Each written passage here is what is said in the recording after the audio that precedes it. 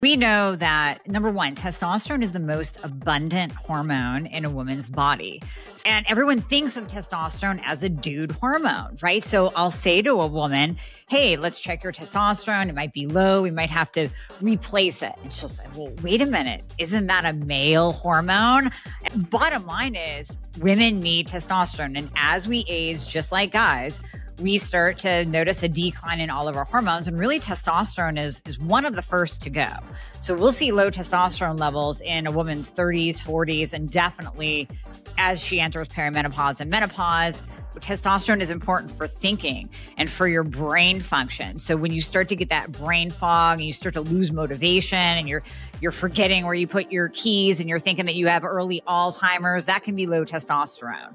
Loss of muscle mass, loss of strength, just that general motivation to get stuff done. That's why I call it the GSD hormone, because you need it to just get through your day and check the boxes off of your list to get everything done in a day. Whether you're a mom or an entrepreneur, you need that drive and motivation to get through your day.